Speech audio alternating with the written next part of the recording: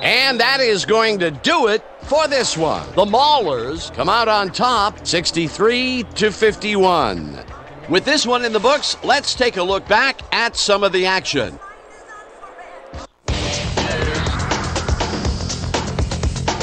So, the ball game is over. Let's take a quick look back at how it went with our post-game show. Let's get started in this one early in the third quarter. Number 19 came up with a big play as he was able to pull this one in. A 71-yard touchdown for the visitors. The Maulers have opened it up and now lead by 29. After a stop on fourth down, number 23 is reading the quarterback's eyes all the way, and he's able to get his hands on this one and picks it off.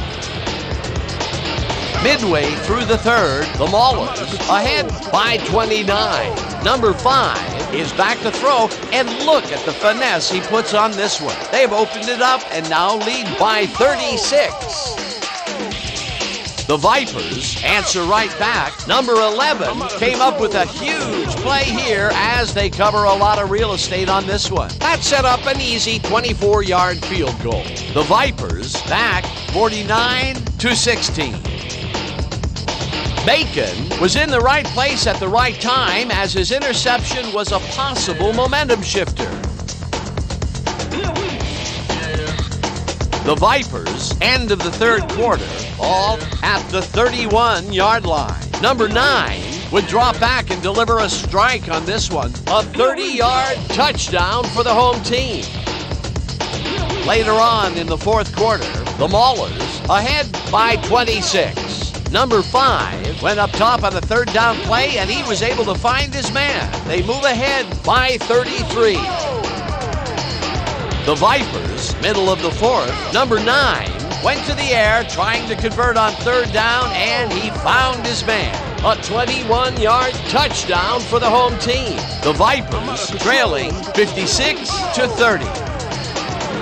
Number 11 is going to come up with a big play here on the deep ball. Have a look. A 40-yard touchdown for the visitors. The Maulers move ahead by 33. Midway through the fourth, number 9 went up top on fourth down as they decide to go for it, and it turns out to be the right call. A 31-yard play that set up a home team touchdown. Late into the fourth quarter, the Vipers losing by 26. Number 9 is back to throw, and this is nothing more than a little pitch and catch with his wide receiver. For the gap a bit, they are now down by 19.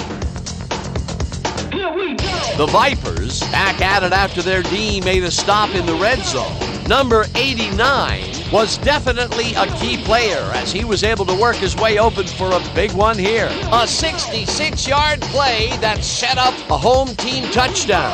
And that's where we'll have to leave this one. The Maulers come away with a win, 63-51. Okay, here's your 2K Sports Player of the Game. Number 5 elevated his game like he always does. Well, the name of the game for the quarterback is putting points on the board for his team, and he certainly was able to do that in this one. He found the end zone repeatedly, making it look easy out there, but we know it's not. For my partner, Peter O'Keefe, this is Dan.